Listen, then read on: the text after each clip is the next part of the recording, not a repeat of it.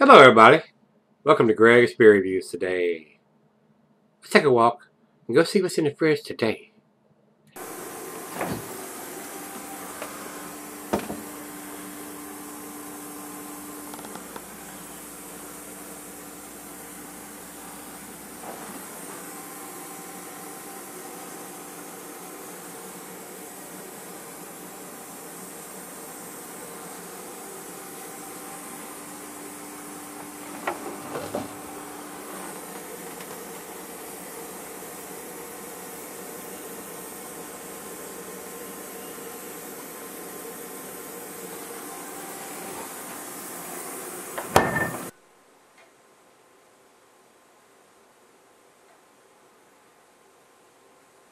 Hey guys, thanks for stopping by Gregsbeerreviews today. Today's beer comes from Coop Works. These guys are in Oklahoma. This is the Rye Barrel Aged DNR.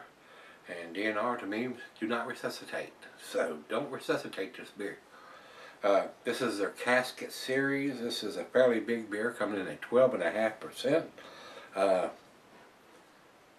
don't have the IBUs on this beer. Brandon C. down in Texas sent this to me, and it is a corked and caged bottle. Very nice looking bottle. It gives you all that information on the front, and on the top it's got MMXV11. So is that 2017? I think so. Let's see, 12.5%. Oklahoma City.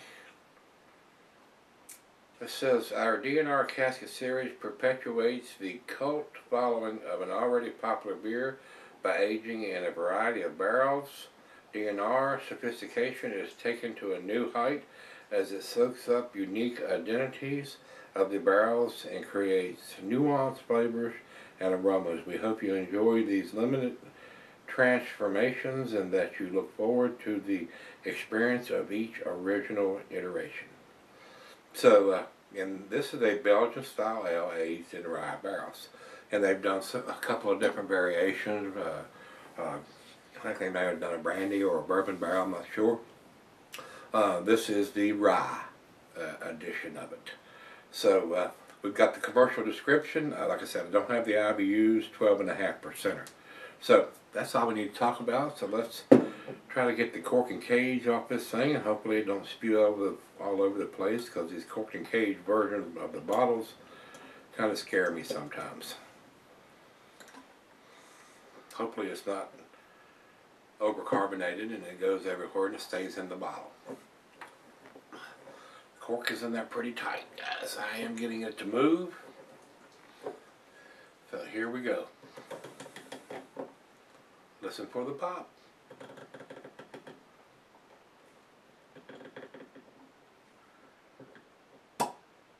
Not a big pop, so I think it's going to stay in there. I don't see anything written on the cork tells us anything that we don't know already. So into the glass we go, and while I pour this, I will tell you the cuisine is barbecue, cheese is a sharp blue cheddar, your stronger cheeses, meat is beef, grilled meat, glass for a snifter, tulip, goblet, chalice, oversized wine glass. I got my favorite tulip glass. It says here you can sell her for a long period of time. I can't think of a reason why you could not. Whew, I'm getting a little bit of alcohol already. Alright, to the glass, you've seen the pour pretty much down the center just about. Looks a lot like a barley wine in the glass. It's kind of a brownish murky color. Not a light coming through it. There is a little bit coming through the thin part of the glass on the bottom here. But looks like a brown ale / barley wine in the glass. Very brown. To the nose we go. A little bit of alcohol. Like I said, I was smelling it before I even got it to the nose. 12.5%. A lot of times it's hard to hide that much alcohol, guys. I am getting some of the rye whiskey. Got a very pleasant aroma, guys. Not getting a lot of chocolate, roasted malt. Maybe a hint of some sweet molasses.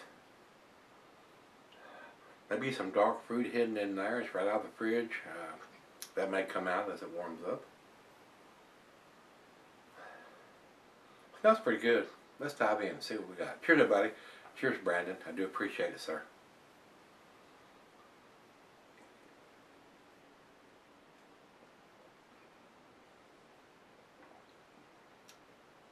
Oh yeah. Very nice. Got there getting the barrel aging on that. A little bit of woodiness. Very pleasant. A little bit of spiciness from the rye. That's pretty tasty.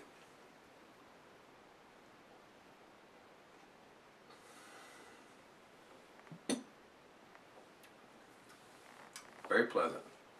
Very pleasant. A lot of the guys that's not used to drinking this big of a beer is going to seem probably pretty boozy. I can taste it. It's not burning or anything like that, but I can tell it's a big beer. But it is very pleasant, guys. This probably is going to be a winner. Be a nice wintertime beer, set by the fire, or gas logs, or whatever. And these corked and caged bottles of these barrel-aged versions are not cheap to buy. I'm sure this was a pricey beer for Brandon to pick up. So Brandon, I do appreciate you spending your hard-earned money on this and sending it to me. I can't get these guys' beers here. And they are, Coop Works does do some nice beers. Especially when they barrel-age these type of beers. Very nice. Alright guys, it's right out of the fridge. Let her taste it and sip on it for a little bit. Pretty nice. Pretty impressive right now. So let me sip on it, see what we end up with. Alright guys, I'm back. Been sipping on it for a while. Tasty beer. Really, really tasty beer. Nice rye spiciness to it. It is a little bit on the boozy side. Not much. I mean, it's 12.5%. I mean, you gotta expect that a lot of times. It's really hard to hide that much alcohol a lot of times. I enjoy this beer. It's very tasty. I like the rye spiciness from the barrel aging they did on this. Roasted malt, nice sweetness to the back end of it. Very enjoyable. I did enjoy this beer, so Brandon, thanks again, my brother. I know this wasn't a cheap bottle of beer to buy when they're corked and caged like this one is, and being rye barrel aged on top of that. Very nice, very pleasant, very enjoyable. A great final beer of the evening, which it is for me. Smells a lot like a barley wine, guys. It really does. Big sweetness on the back end. If I was blindfolded, I would say this is a barley wine.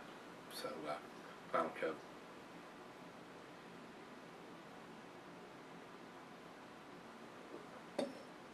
And the other half said the same thing. As soon as she smelled it and tasted it, she said, "Is this a barley wine?" I said, "No, not really. It's a Belgian strong dark ale."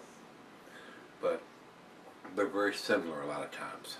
So, very enjoyable, guys. A- for me. I'm going to give this a 92. Very nice, very nice. Over to Beer Advocate, they say 4.33. That's in their A- range also. So we're both in agreement there. And our final check-in, we'll run over to Untapped, and they say 4.2. Also in their A- range. So it's unanimous. A nice A- Belgian strong dark ale. The Belgian yeast is there, but it's a little on the subdued side to me. It's not that off-the-chain banana taste, not getting that. A lot of times those will be subdued when they barrel age stuff, just like coffee is when they barrel age it too. So, very enjoyable. I did enjoy this. So, once again, I want to say, Brandon C. down in Texas, thanks again, my brother. I know this wasn't a cheap bottle to buy. If I was guessing, this was probably a $15 to $20 bottle of beer. So, very nice. Very, very nice. I did enjoy it.